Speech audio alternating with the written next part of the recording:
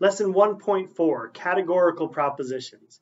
Our objective for this lesson is to be able to use Venn diagrams to answer questions about categorical propositions.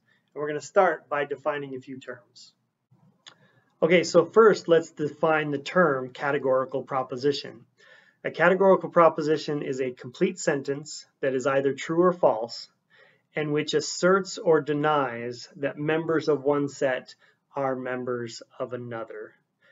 So a proposition is a complete sentence that is either true or false.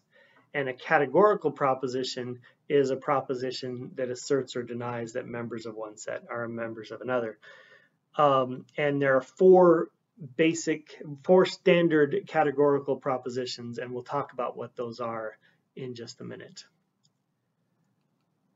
Next, we have subject set. So in a categorical proposition, the subject set is the set that appears in the subject of the sentence.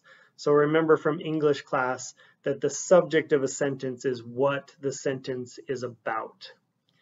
And so in our case, when we find the subject of that sentence, the subject of that categorical proposition is going to define a set, and that is the subject set. All right, similarly, the predicate set in a categorical proposition is the set that appears in the predicate of the sentence. Remember, the predicate it describes something that is happening to the subject.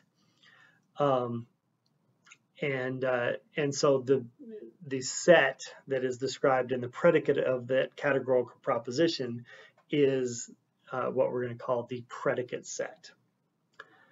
All right, so now let's talk about those four standard categorical propositions. And with each of these, we've abbreviated subject set as S and the predicate set as P. And so the four standard categorical propositions are all SRP, no SRP, some SRP, and some S are not P. So an example of all SRP would be all whales are mammals. So the subject set is the set of all whales. The predicate set is the set of all mammals. And the categorical proposition is that all whales are in that set of mammals. All right, an example of no SRP would be no fish are mammals, where the subject set is fish and the predicate set is mammals. Then we have some SRP, for example, some doctors are women. So the subject set would be doctors, the predicate set, women. And then finally, some S are not P. An example would be some teachers are not men. So the subject set is teachers, the predicate set is men. All right, now let's draw some Venn diagrams to represent each of these categorical propositions, starting with the first one, all SRP. So this Venn diagram is going to look like our subset Venn diagram.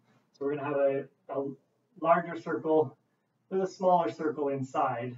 The smaller circle is the set S, the subject set, and the larger circle is the set P, the predicate set. The example that we used for this one was all whales are mammals. And so we know that if an animal is a whale, then it is also a mammal.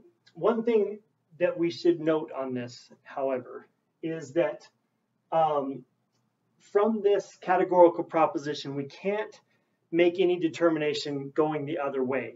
That is, we can't say whether or not all mammals are whales. We know from our study of biology that there are lots of mammals that are not whales, but strictly from the proposition that we've been given, all whales are mammals, there's nothing in that proposition that can tell us whether or not there are any mammals that are not whales. So be careful with that. But this is what our Venn diagram is going to look like for all SRP. All right, the next categorical proposition is no SRP. And the Venn diagram for this one is going to be our disjoint sets. So we're going to have a circle here and a circle here representing sets S and P. So these are our disjoint sets. And the example that we used for this were no fish are mammals. Now, unlike the all fish or all SRP example, from this one we can make some conclusions going the other way. We know that if no fish are mammals, we also know that no mammals are fish, because these are disjoint sets. We know that there are no that these two sets do not have any common members, and that works both ways. All right, next, sum SRP. So for sum SRP, this is going to be our overlapping sets. So we're going to draw two circles that overlap one another.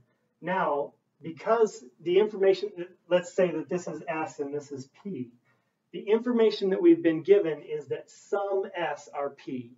And so the one thing, the bit of information that we've been given is that there is at least one member in this region here that are both S and P.